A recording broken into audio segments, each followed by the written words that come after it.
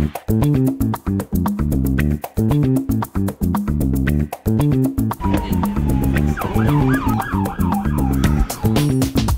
have a friend of mine who is really into fashion. She just moved into an apartment on the Upper East Side, and she wants me to build her something that's fashion inspired. Now, I don't know anything about fashion, so I do have a friend who I met on Twitter. She's the editor-in-chief of Gotham Magazine and Hamptons Magazine here in the city, Samantha Yanks, and she knows everything about fashion. So I talked her into coming out and meeting with me and showing me some fashions here in the city. From there, I can hopefully get inspired to make something, I don't know what, and hopefully I can get some ideas to build something for my friend.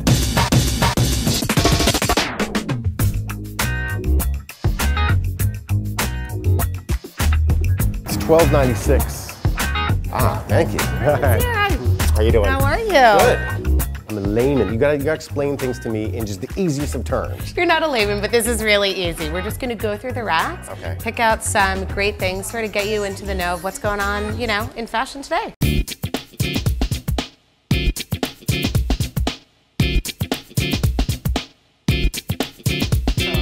But first. I tweet. First you tweet. Oh, this is great. Oh, that's lovely.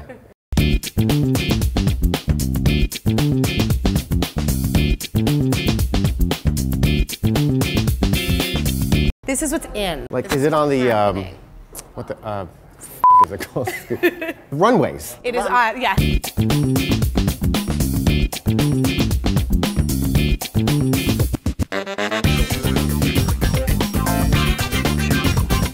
So we've got one girl who's like a bit more of a biker chick.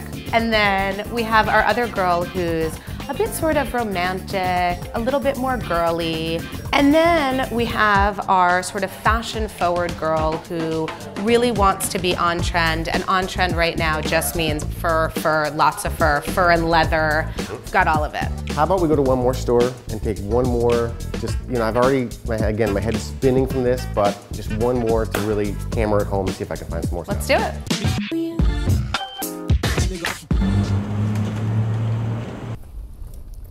Anybody need a Tic Tac? Anybody pay him? We are on Christopher and Waverly at this beautiful shop. It's like a little hidden gem. It's called Diana Broussard. What is this little number right here?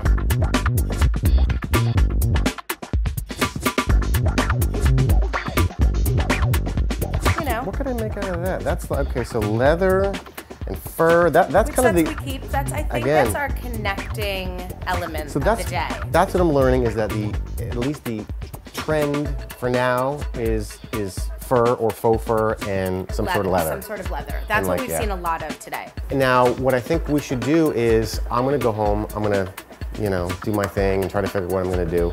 Talk to my friend, see what kind of style she wants. And then I'll you know, once I start building it, you can either come over and help me build it, or if it's after we install. I can be there for the installation. Yeah, exactly. I'm very excited. Sound like a plan? Yeah, totally. Thanks for doing this with me. Thank you. Well, when I got home, I went through all the pictures I took and thought about everything I saw, and I kept thinking, fur. Then it hit me. Hey Christina, it's Brian. What about a headboard? I was thinking of using faux fur, so let me know. Bye. Well, she totally dug the idea, but now where do I get faux fur? Where else? The fashion district. So I made my way into the foreign land, got the fabric, came home, and then it was time for my favorite part. Off to the lumberyard. You know, it's funny, my therapist tells me, Brian, find your happy place. Let's go get some wood. Well, can you guess where that is? Yes. It's cold. The lumberyard. Ready? All right, rolling. Making this headboard is pretty straightforward. We start with a piece of 3/4 inch thick plywood that I cut to be about 1 inch wider than her actual bed. And the height, I just kind of went with what looked good. I made it about 2 feet higher than where her mattress is. We're gonna glue down this faux fur here with spray adhesive. Then I'm gonna just trim out the whole thing in solid wood. 5/4 inch thick pine and 3/4 inch thick poplar. By the way, you don't have to use solid wood. You can use MDF, medium density fiberboard, which is a little bit cheaper. I just prefer solid wood. It's going to be sanded and painted black anyway, so it really doesn't matter. Okay? Back to the show. This way, I'll have a nice little reveal. See that right there? Just a nice little shadow line. From there, we'll put on a cap piece, like that. To cover the edges of the plywood, we'll use a little return here, which is just a miter cut. We'll trim off the edge just like that.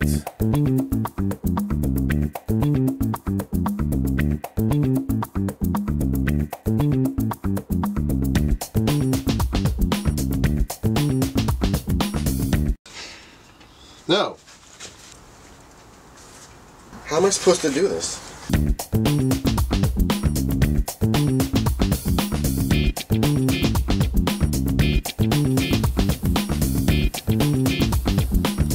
All right, I think that glue's dry. Both Matt and I are sufficiently high and quite freezing. So I think we can close the garage door now. Think so? Okay. Yeah.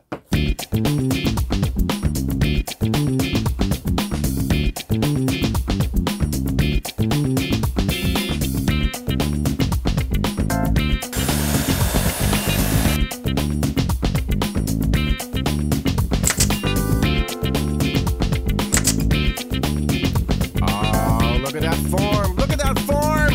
Look at that form! Gently.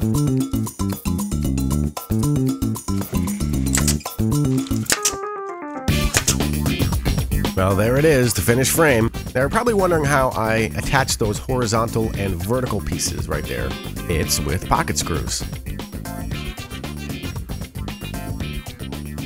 You use this jig right here.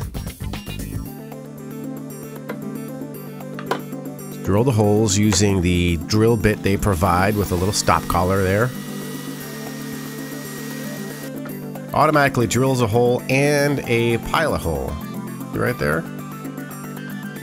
Add some glue. Clamp it up with that little clamp they provide. And screw it in with these special self-tapping panhead pocket screws. Draws it right in together and is locked in forever. Now all I have to do is prime it, paint it, and screw it on from the back. Now the big question is, will it fit in the car? And will it even fit in the elevator in her apartment? Crap. Uh-oh.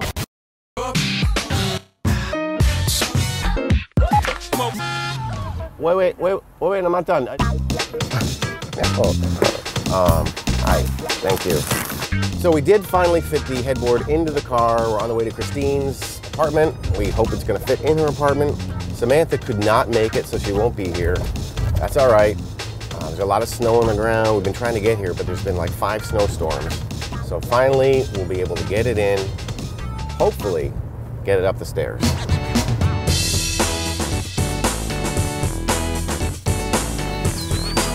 Did I pay the Easy Pass bill? Let's see. No doubt.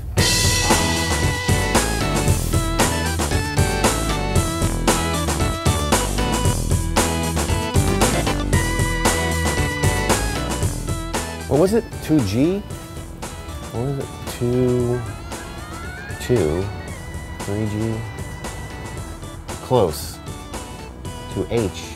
The hardest part of the whole damn thing. F, right? Oh, there it is. Hey, it's Brian. Go to the left. Okay, thanks. How are you? Got a little headboard for you. And so maybe we'll bring it into the lobby, and then and I'll park whatever, and then we'll just.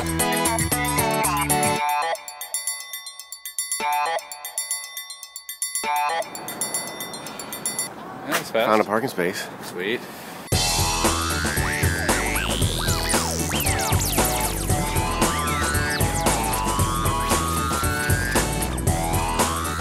So we're talking quietly because we're in the hallway of the apartment because we can't get in. It's too small to do this inside. So I'm going to show you out here.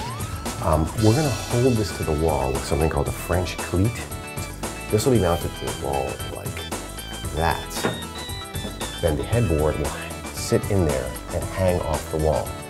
That way you can easily remove it, or you can shift it from side to center it. It's a really versatile way to do this, especially because she's renting this apartment. She's not going to stay here forever, so we don't want to do too much damage to the wall by mounting this.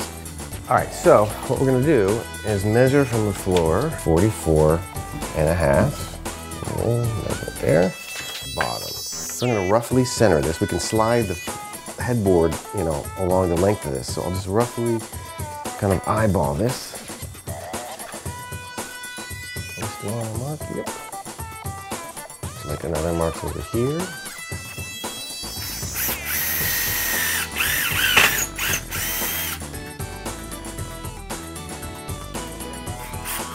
Oh, see how soft it is? Yeah.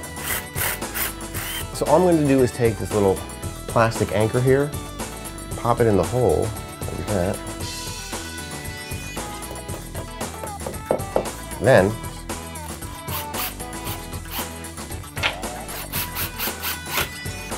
that is tight. There it is. Let's see. Should we try it? Think so? All right.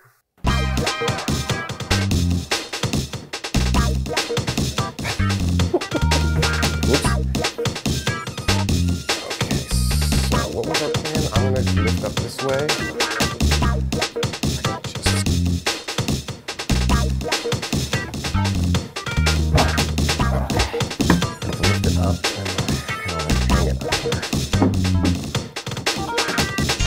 Installed.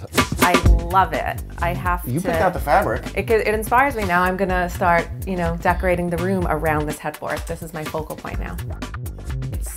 It's very chic, very fashion forward. And the headboards, you know, whatever goes on in here will stay against the wall. I think she's pretty happy. I think she liked it. Think she liked it? Yeah? Time to drink a beer. Yeah, it is time to drink a beer. What time is it? It's 11. I think it all came together. Samantha really came through with helping me, you know, with the fashion end of things. Christine really liked the headboard. It went in easy. It was like maybe, I mean, the fabric was $100, the wood was $100, so for $200 to have a custom headboard, it's pretty good, I think. So, on to the next one. Onward and upward. Ah! Mwah! See, my camera, unlike your fancy one, I can check my email whilst I am, see, we're recording there. So if I want to check my email, oh, not a problem. Let's go right there, oh. Band practice, I do some work there. I owe them some money, I owe them some money, I owe them some money. They owe me money. Okay. It's all good.